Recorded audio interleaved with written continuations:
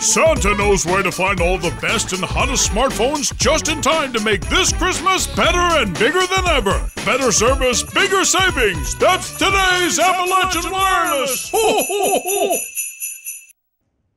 The scene at Tuesday's Pike County Physical Court meeting was much the same as the last, as residents expressed their comments and concerns over many issues, including the most recent issue of the significant increase in property taxes.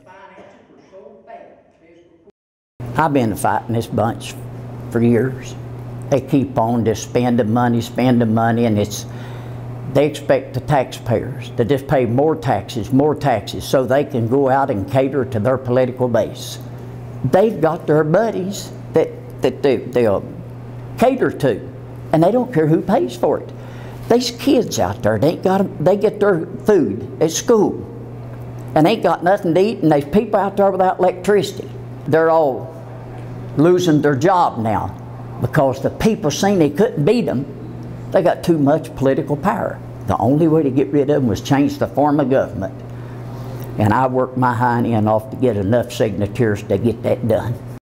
During the last Pike County Fiscal Court meeting, members of the court placed much of the blame on Frankfort, saying they were not notified of the changes in how oil, gas, and unmined coal taxes are assessed. Officials in Frankfort told EKB News that was not the case, but county officials maintain they were not notified.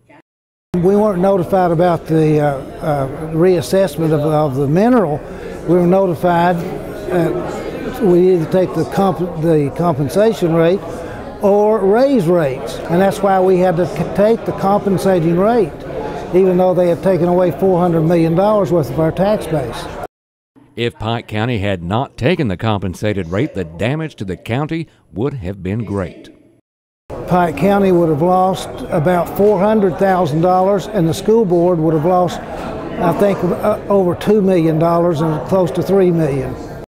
Deskins went on to say that the solution to the problem is still in the hands of officials in Frankfort. Reporting from Pikeville, I'm Shawn Allen for EKB News.